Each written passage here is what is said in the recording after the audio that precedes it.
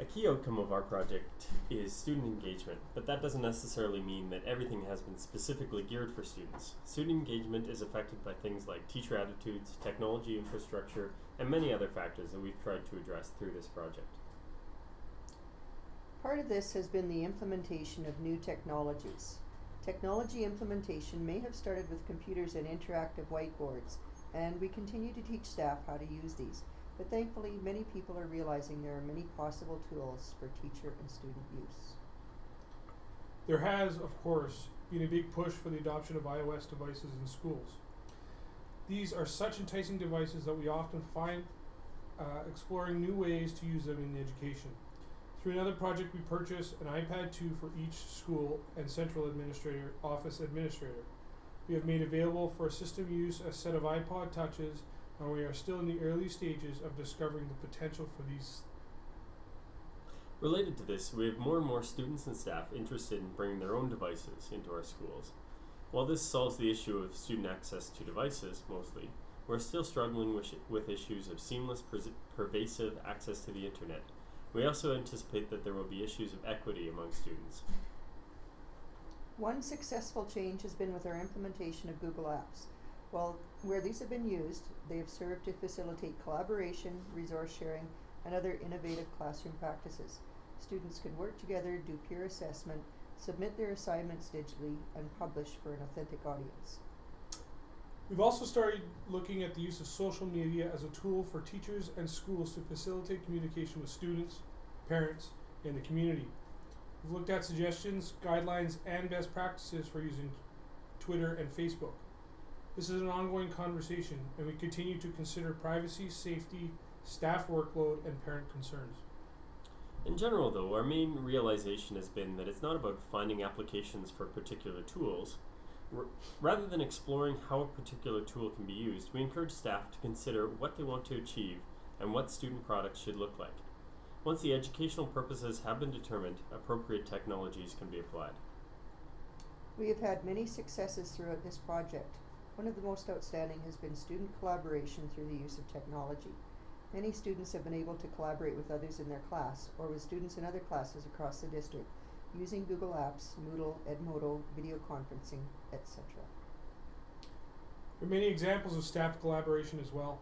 Students are sharing resources and information via email and Twitter, their own websites, and using other technologies. We've often found, though, that the best way to initiate this is through face-to-face interaction.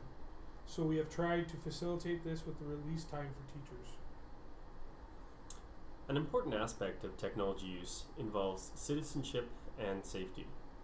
We're looking at ways to educate students and staff about issues such as digital etiquette, copyright, how to avoid phishing and other scams, and general responsible behavior online. Related to this is critical thinking with respect to online resources, both for staff and students. We discuss behaviors such as considering the source of information, healthy skepticism about online claims, cross-checking, and generally questioning the veracity and usefulness of information. Communication in all forms of media is another important skill. Besides literacy and numeracy skills, students should be able to express themselves well in other media. For example, they should be developing their understanding of storyboarding, different styles of video production, and the general mechanics of creating a multimedia presentation. Technology can help us to do things the way that we've always done them, or it can lead to disruptive thinking. With technology implementation, we can take the opportunity to rethink what we want students to be able to do. We can encourage staff to reconsider cherished practices and keep only the ones that seem to facilitate student engagement. Through all of this, we relish opportunities for new conversations about teaching practice and the learning process. Many staff and students are willing to discuss changes in pedagogy, including processes that technology can enable, such as flipped classrooms, asynchronous and personalized content delivery, and new ways of demonstrating and assessing learning. One of the lessons we've learned through this process is that administrative support is essential. Schools that have seen the most success have been those with the school leadership committed to supporting the implementation of technology. We have worked hard to encourage administrators to develop their own competencies and to model these for their staff. In a similar matter, in a similar manner, students need teacher support to use technology effectively and efficiently. We continue to encourage teachers to develop their knowledge, skills, and attitudes with respect to technology and to model that for students. Teachers should be learners along with their students and be willing to experiment or try things that might not work the first time. Technology infrastructure is another significant contributor to the success of a technology project. The technology needs to work without frustrations or delays.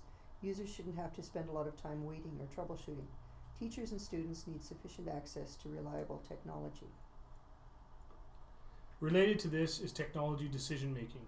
It is essential to have knowledgeable educators involved in the decisions about implementation, timelines, purchases, filtering, and the general discussion of technology in the school district. That being said, it's increasingly important that school districts have a clearly defined and communicated direction for technology.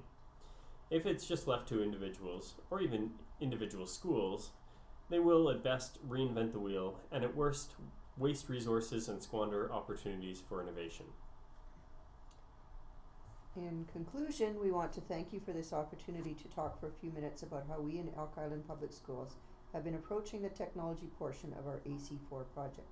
If you have any questions or comments beyond this session, feel free to contact us via email, Twitter, Google+, or wherever else you can find us online.